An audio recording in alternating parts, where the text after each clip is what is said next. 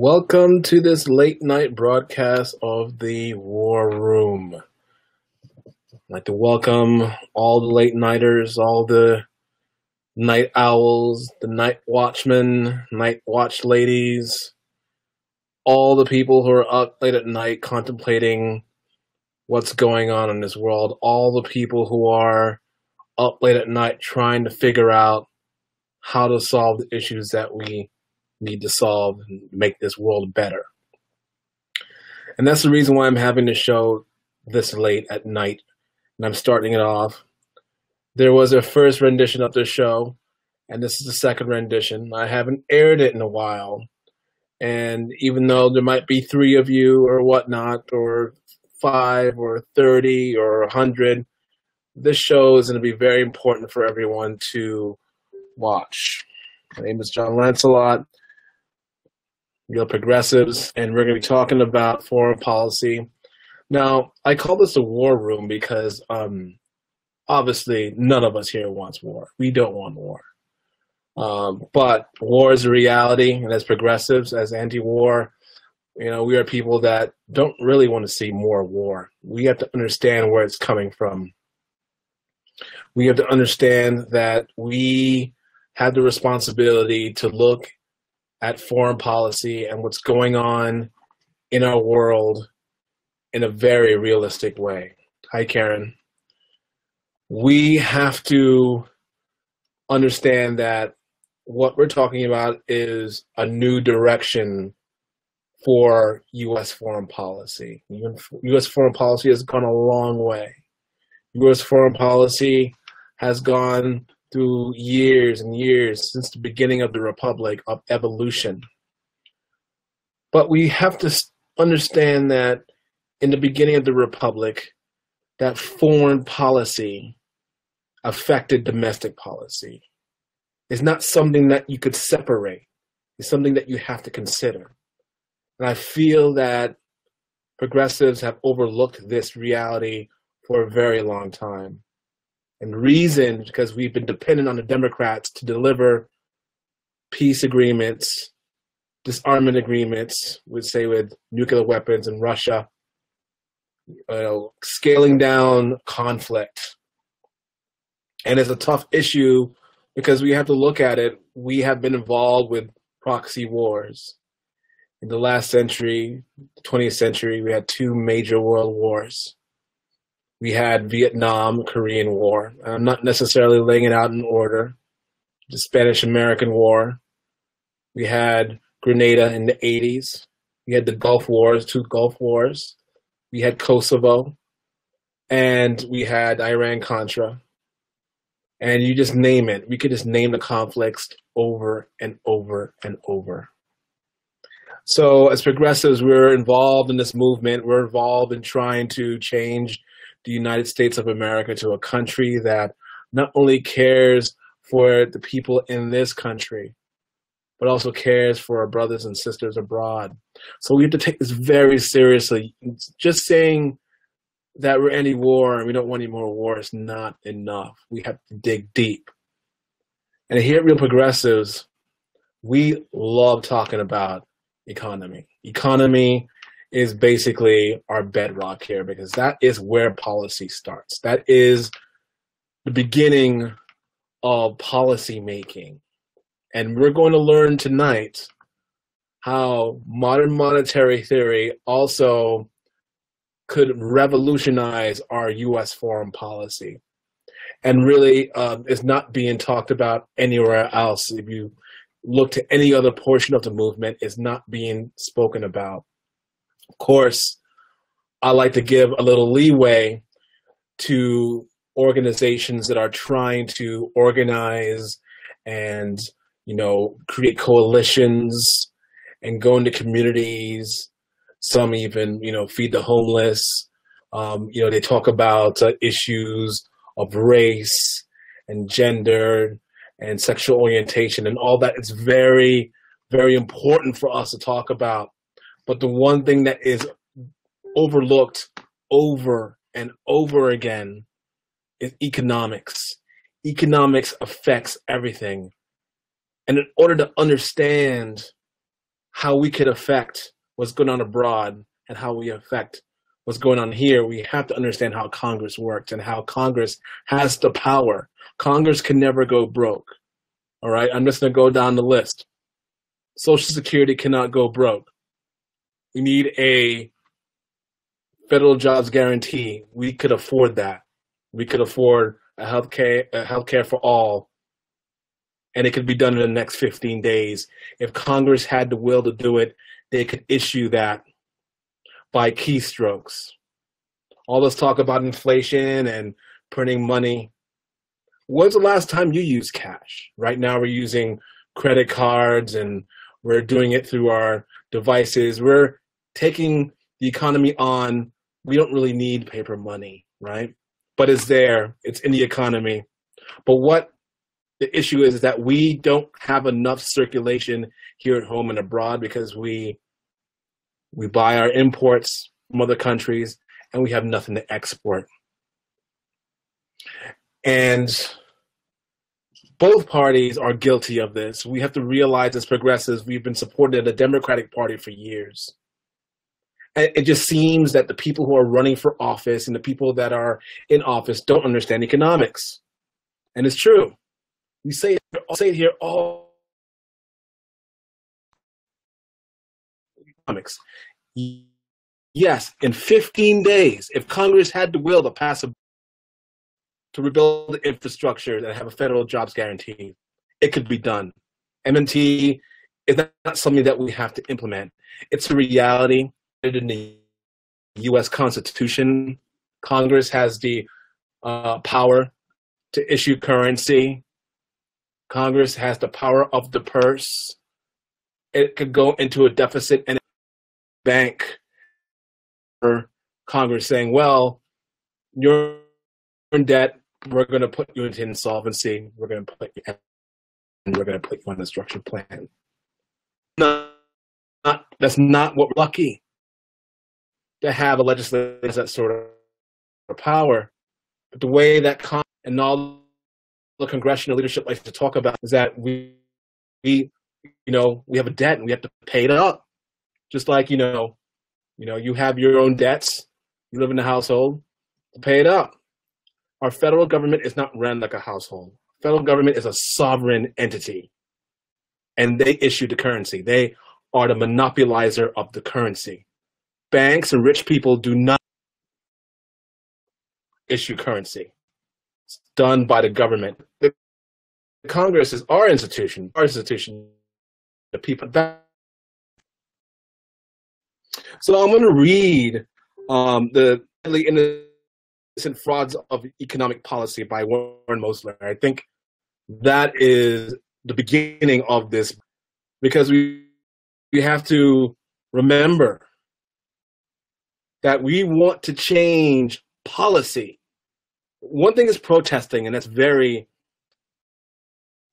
right? Going out and protesting is a good thing to do, but you need more than all the big protests that I've been involved with and organized for. There's only one aspect, because then that energy disappears and it's gone. It doesn't lead to anything. It's just we showed up in force and it's gone. Whether anti. So when we pay attention to the economy, we are basically crafting a new policy. We are a new direction, and that's something that we've been very weak in over the years. But that changes this year. So when we go over Warren Mosler's 7 Deadly Innocent Frauds of the, I'm going to tell you what that leads into. And I guess the audio is breaking up, and I'm sorry about that. I'm because it's late, but bear with me. The first one is the government must raise funds through taxation or borrowing in order to spend. In other words, limited by its ability to tax or borrow. So I issue. I'm going to Is there someone tell me? Can you hear me? Is it still cutting? Oh, I'm not sure now, but just keep telling me whether you're hearing me or not. I'm going to keep on going and then cutting. Okay, that's hilarious. Maybe because it's late, it's cutting out. Right. So maybe that tells me that doing a late night show is not good. It will be okay.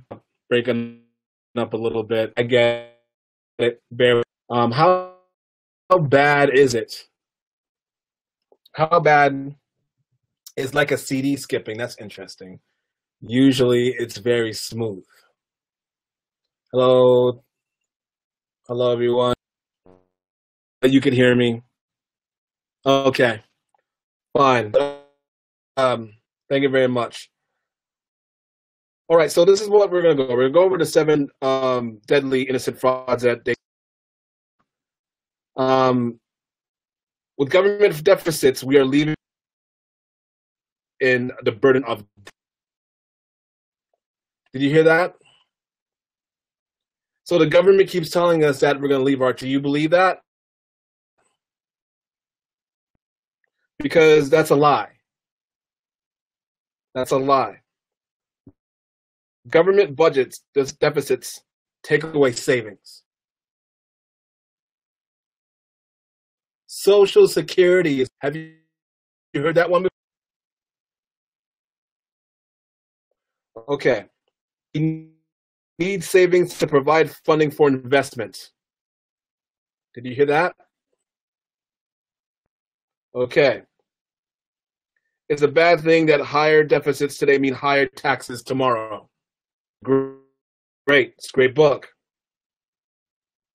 These are things that they tell us all the time, and I hope it gets better. I hope the signal gets better. Because what I'm going to talk to you about is the Washington Consensus, liberalism, and that's what it brought. We go to other countries and put them into these binds. We've done it in the Caribbean, we've done it in South America, mainly in developing countries. And so the Washington Consensus is basically neoliberalism. I'm going to explain how it destabilizes regions. Where after the Iraq, and I'm talking about the Iraq invasion of 2001, the Iraq War, and it went on to 2003, and then Charles Bremer landed in there. And they started doing exactly what is the Washington Consensus and neoliberalism. What they did is that a fiscal policy discipline with avoidance of large fiscal. Sounds familiar? So they go to other countries and they say, look, you're in debt to us. We're going to reduce. And I see the latency in everything. I see the latency. It's probably because it's late.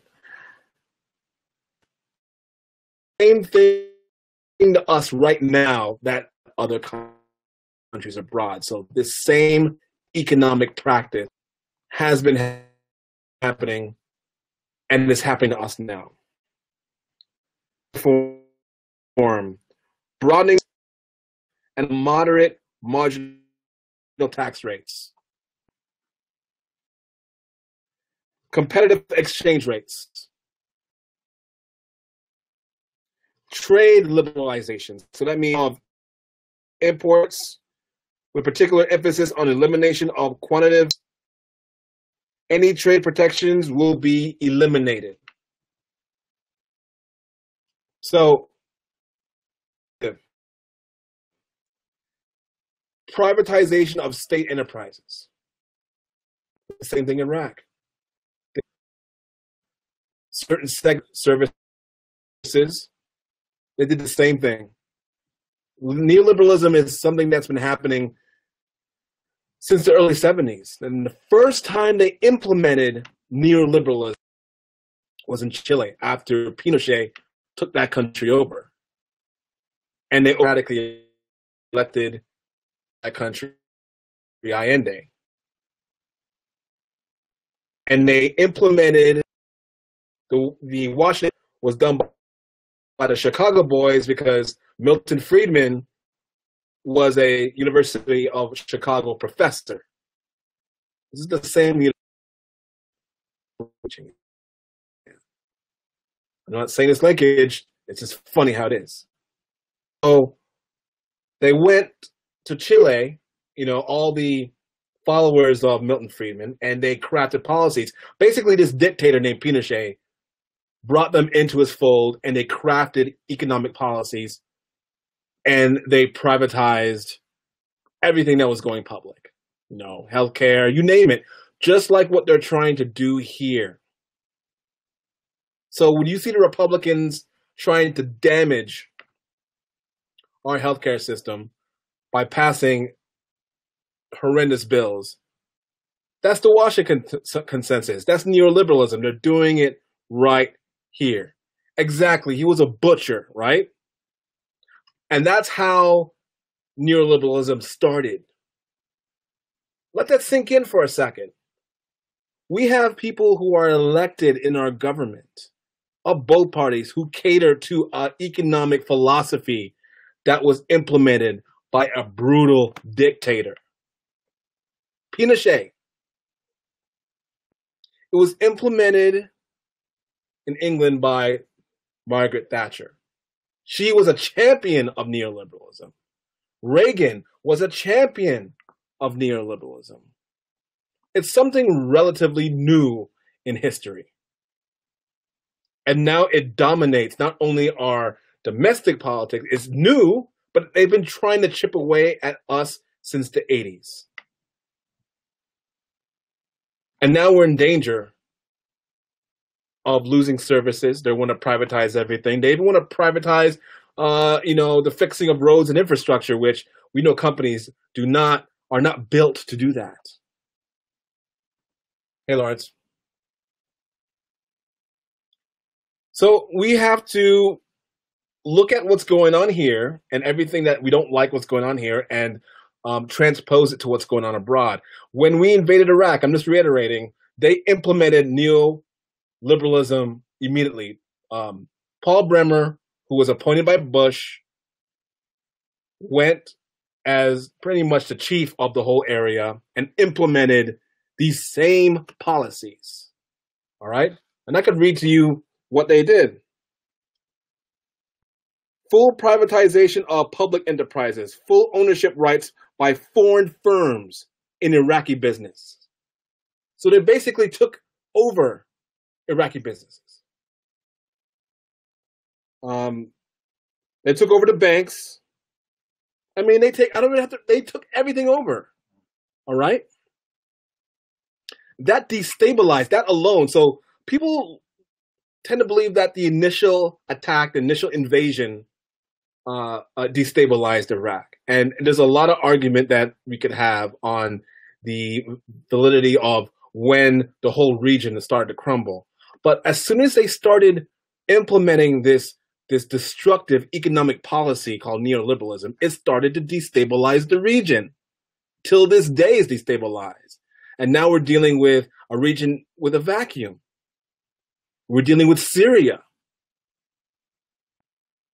And we have to realize that economics, and we say this there, and you hear Steve say it all the time, this is murder by proxy, right? So we come in with our, our tanks and our planes and whatnot. We decimate the area. We get rid of the old leader, Saddam Hussein. We got rid of him. We attempt to stabilize the region. Of course, people are in shock after invasion. And then they implement neoliberalism, which has been implemented over and over again through the history since 1970s, and it has been a disaster every single time. So you tell me, how do you plan on stopping war if you don't understand how MMT, right, for us is a priority for our policies, so we can start bringing it abroad. We can start liberating countries, having them determine their own destiny. Because MMT is not just an American thing. This is a policy that's worldwide.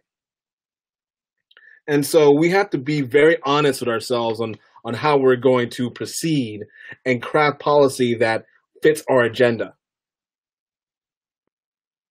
Hey, Thomas.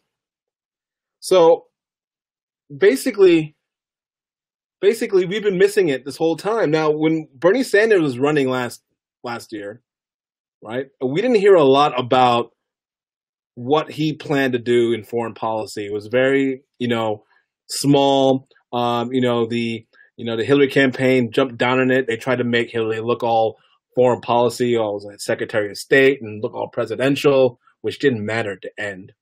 But that's what they tried to position. Bernie doesn't know much about, foreign policy, and he has his pie in the sky economic plan for here. And what we're talking about here, when we're studying modern monetary theory, and we were talking about a new direction of foreign policy, we're not talking about pie in the sky. We're talking about crafting real policies for candidates to run for congressional office and win, to convince the American people that we have been going in the wrong directions for the past 40 to 50 years. This is nothing. This is the easy part. All right. But this is something that we have to work hard at thinking about. Choose a country. Let's choose North Korea. North Korea is hard. It's not easy. It's not an easy country to deal with. But we have to understand what happened during the Korean War in order to figure out the issues. I don't think Trump even knows what happened yesterday. He's not going to go back. Usually a president should have a good understanding of history so it informs the current decisions. It's like when the Cuban Missile Crisis happened. I'm sure the Kennedy administration had to figure out what has been going on in Cuba for them to embrace Khrushchev.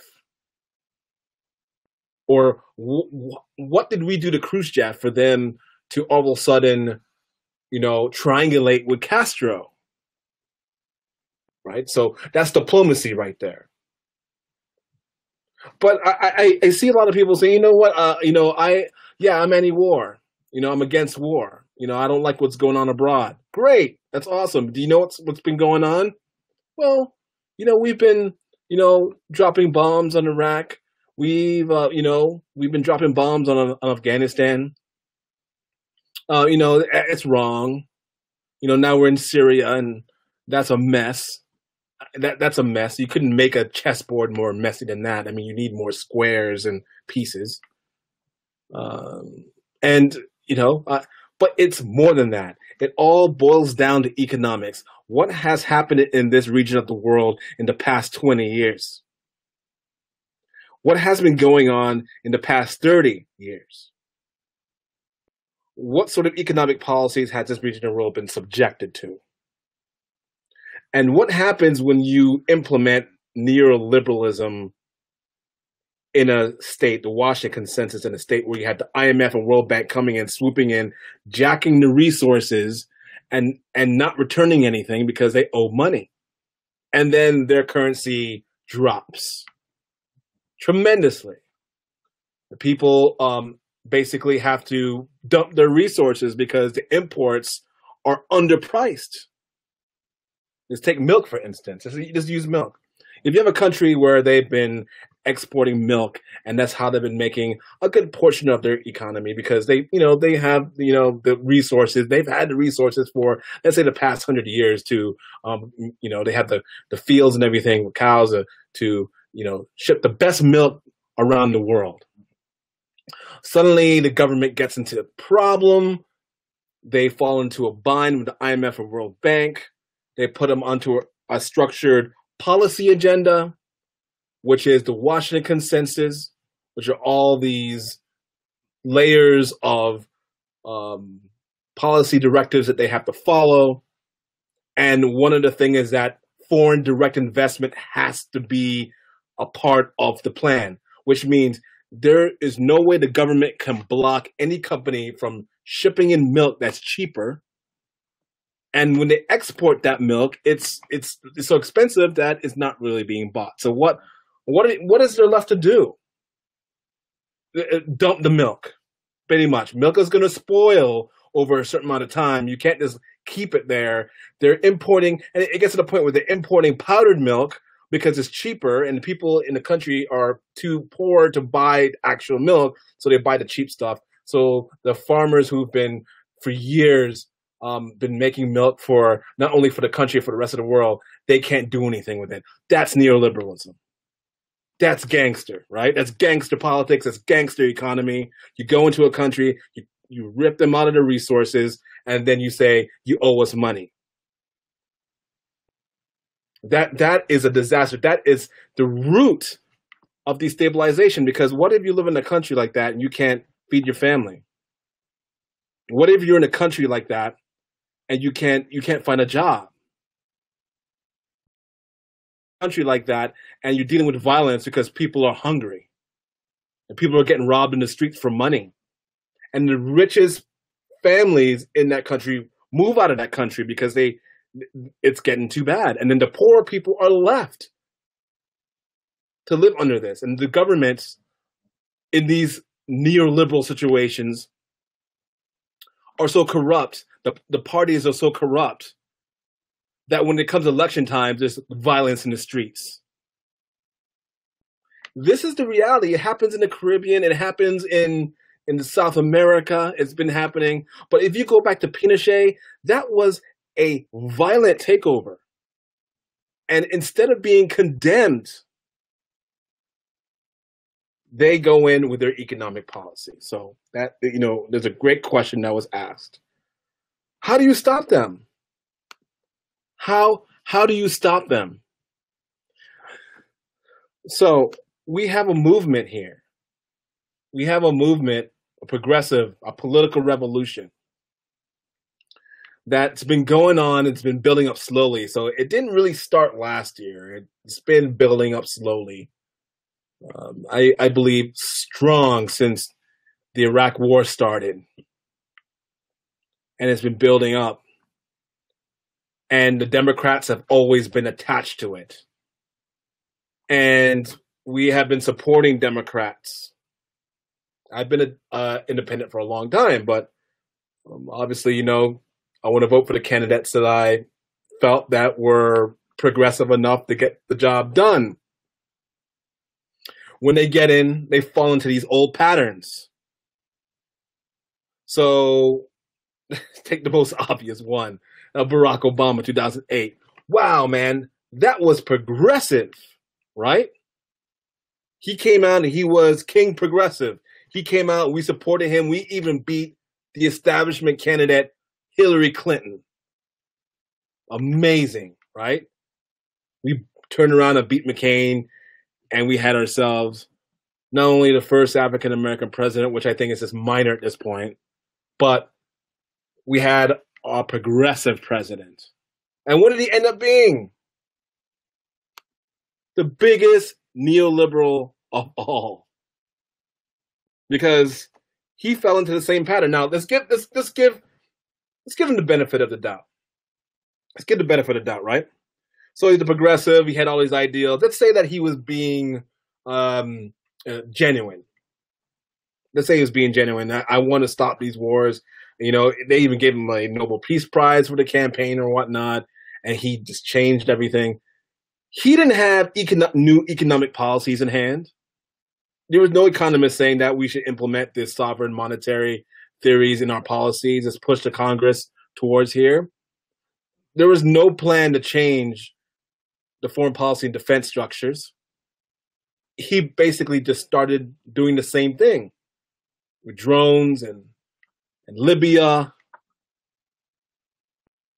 The issue is if we end up with a progressive in a major office, let's say in the Senate or in the House of Representatives, or even the presidency, let's say Bernie would have won last year. Let's say we're in an alternate universe and Bernie would have gotten in.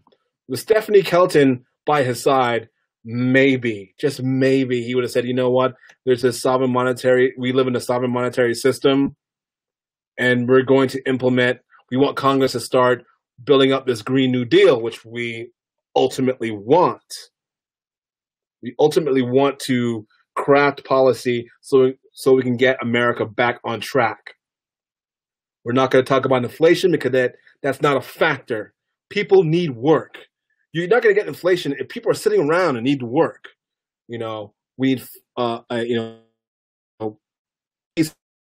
People could bring America. I mean, reasonable plan. But okay, so that's on the domestic front.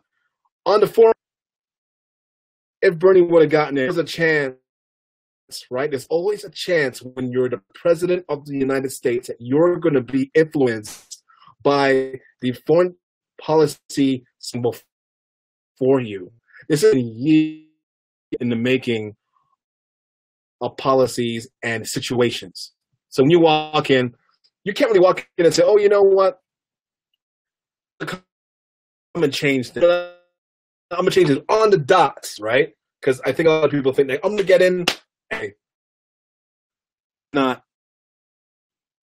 Well, it's not just the Dems they will never let him in, or, that's a good thing. That maybe the Dems would never let him do it. The Dems say, you know what? We're not going to let you change our foreign policy at all. We're not going to let you change it. They could do that to you if you don't have anything in hand saying studies.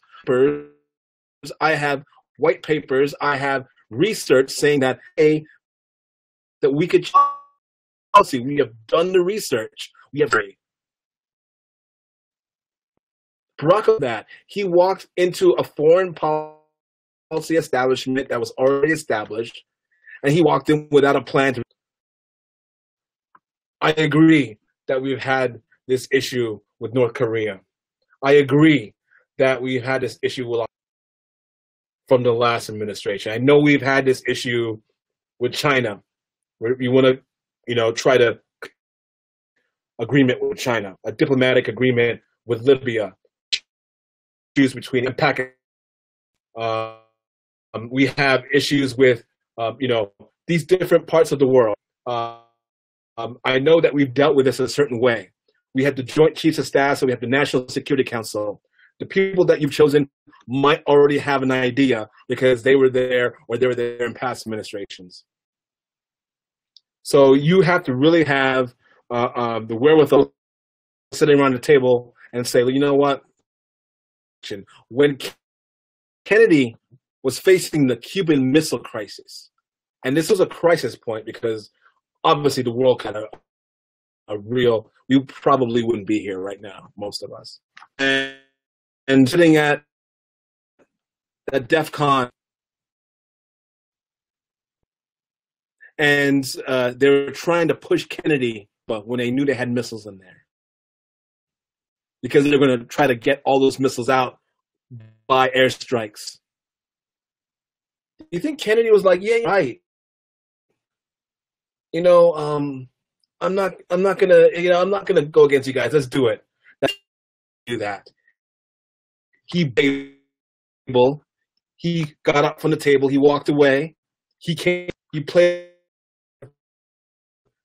back channel chef to alleviate the issue. That's not what the National Security Council wanted. At least like people at the table, like Atchison and the rest of them. Since the Eisenhower administration, they were war hawks. War hawks only know one language. Bomb, bomb, bomb. That's how we solve everything. Forget about the State Department. This is dangerous. If we don't get rid of this problem, we're going to be dealing with this. We have to with us here domestically. That's what the Democrats are trying to draw progressives into. When you have Democrats to get rid of Trump, now. Forget about any other solution. If you come with us, we will beat Trump. There's too much at stake. Basically, right now, there's too much at stake. No other party is going to work. I'm trying to reform the Democratic Party, which, look, Bernie, but the thing is that we have to be adults here, and we have to question. There's independent. He won a Senate campaigns. He's been winning as independent. He's not really saying how he did it. Chooses to talk about how Trump is dangerous. When you put it into a foreign policy context, when you have the joint, you have the national security to bomb, only solution that we have. Because if we wait, we could have a disaster on our hands. As a step back, and you know what? I don't know if that's true. We have to really think about it. So, we as progressive policies that we could deliver a New Deal, that we could deliver anti-war policies that gets us out of these entanglements. And there's a lot of entanglements. It's not going to be overnight. Look what happened to when we pulled out of Iraq, when Obama got us out of Iraq. And I'm not saying that was bad, but it created more an issue. And it created the conditions for Syria to metastasize. So we have to look at and realize that we have to go in a new direction. And I hear a lot of that coming from progressive leadership, from Bernie. There's a lot to understand on Trump and how terrible he is, which he is. The Republicans and they're running. They're just making a mess. Have you noticed the Congress is not talking about foreign policy other than ISIS? North Korea is the new big rage, but now they're trying to alter it, and they're so long.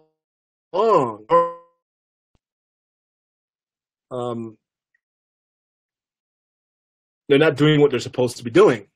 So we have Republicans in the Senate, and the Democrats lost it all.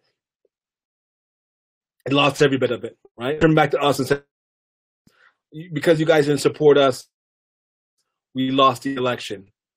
Trying to just, try to fear us, right? And we're adults, right? We've been involved in the movement for a while. Here in New Jersey, it's the same thing, except it's really corrupt. State country is corrupt.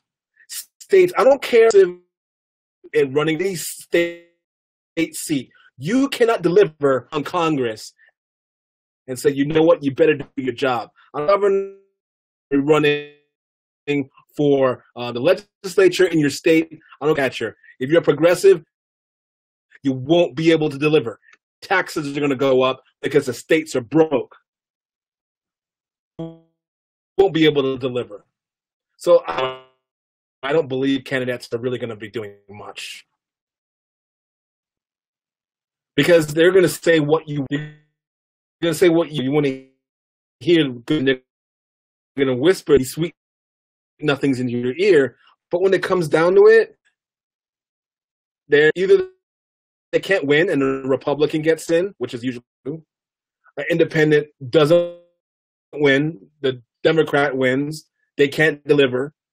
Even if they're in the majority, they can't deliver. Just look at the hatches like instant attack, which should have had a public option when they had the full Congress, but that's a nutcast. And over again is of our country, and it's linked to what it is here domestically, and it's linked to what's going on abroad. And so all of this, they're talking about we can't, and Congress is broke, and the deficit is bad. When the government is in a deficit, private surpluses exist. When the government is balanced, there's no private industry is basically, or private individuals as well, are not going to be doing very well. And when the government has, then private and individuals are in the that's not, so it's bad for you to be in a deficit. Congress cannot go bankrupt. There's a very specific reason why that way. Now in England, when they have their own election, right? Because basically the prime minister called for a new election. Parliament's in the same position as Congress, but they're doing. We can't afford the NHS. We can't afford your health care here. Basically, they want to turn Britain, and people are buying it. So there's a lot of things going on here that we can't allow to happen. So how do we fix it? We fix it by understanding economics. We are to fix the country. We need members of Congress that know what they're doing and not just there to win re-election and basically do nothing, because that's our Congress. Most, I'm not going to say every, Congress, majority, and it need to be shoved out. We need to figure out what we're going to do, how we're going to move forward. A lot of us don't want to deal with that, but I understand that the party's there. There's a structure. Those were the Democratic Party that have been shoved out. The power to progressives. So there's nothing easy about the way out. If we have to make a people's party, that's what we have. Because we have to go into red districts to win those seats so we get the House back. We know the Democrats don't want to go in, but we know independents who can explain it to the American people. That's the American people need a relief. We all need it. So my recommendation and I'm glad everyone, thanks for sitting through this signal. We're going to go over this again. The way that we're going to get this country back is that we hold the people who are running for office to questions and we say, you deliver your promises. Forget about the Republicans and the right wing. They've gone towards author destruction. They're not with us. The American people, the majority have their back. Let them in an economic plan to get started. And this is what we have to do. But we have to put a lot of study to our history, a lot of history, and we have to know the history of the world, and we have to reach out to people who are suffering and say that we're good for you. We're not going to resort platitudes or fraudulent economic policies to make you feel good. We're going to tell you how exactly we're going to do it. We're going to get a majority in Congress. Hopefully one day we can have a majority and we can get the Green New Deal that we want. Then that's what we want. I don't know anyone that doesn't want that. I even spoken to people who are conservative, and they're disenchanted with the Republican Party, just like we're disenchanted with the. But there's just a mindlessness. I gotta vote for one of the two parties, the lesser. Oh, they're too evil for you. And if you have children, earned because they're not going to have much of a future, and that's what we want for the children of America. We want a life, and we want to where we're not causing issues. We're really doing it on purpose. You know, some of us might be doing it on purpose, who have power. But we just have to be brave enough to say, you know what, we're going in the wrong. This is what we're going to do. This is how we're going to deal with China since we're in an economic arrangement with them. This is the way that we're going to broker a peace deal between India and Pakistan.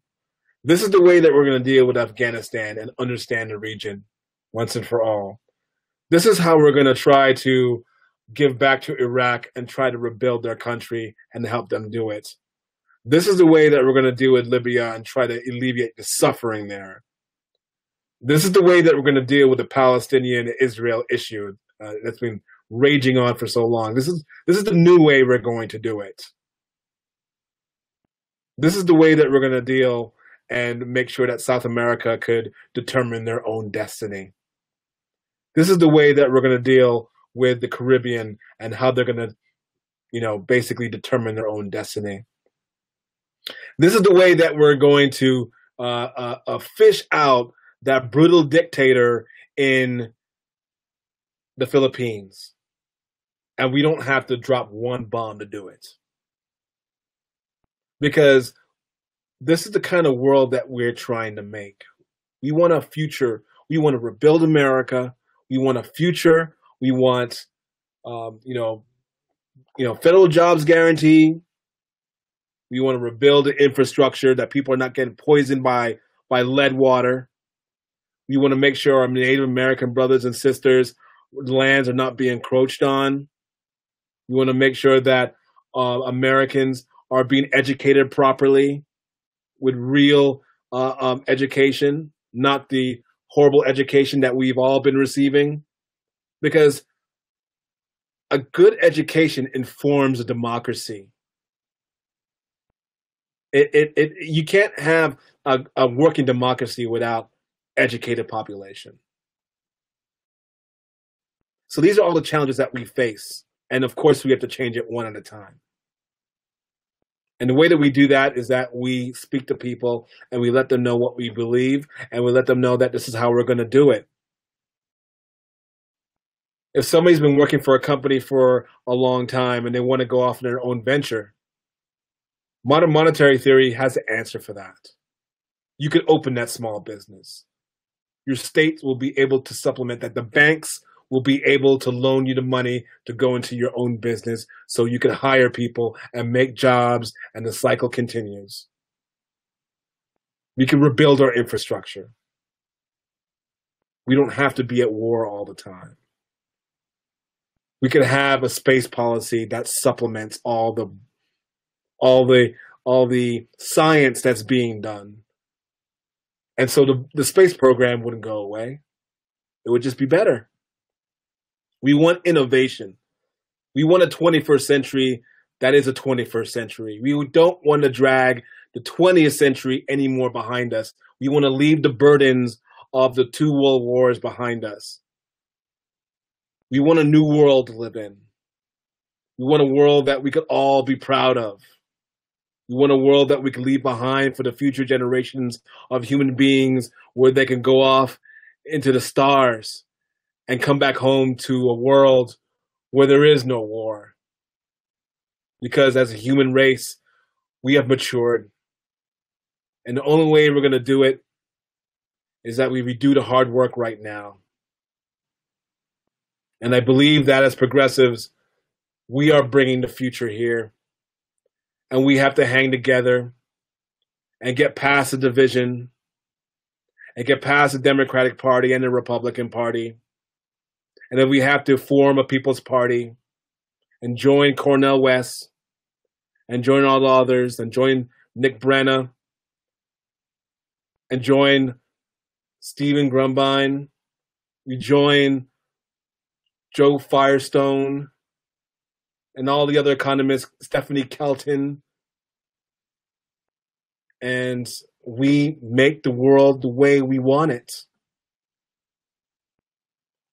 So I hope everyone has a good night tonight.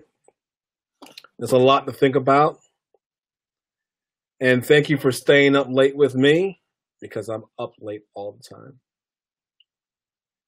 And, oh yeah, Progressive Independence Party. Yes. Yes. Progressive Independence Party. And I really, really feel hopeful that we are going to be able to turn this world around. So, Jon Lancelot, signing off for the rest of the night. You have sweet dreams and dream of a world that's peaceful. Bye-bye.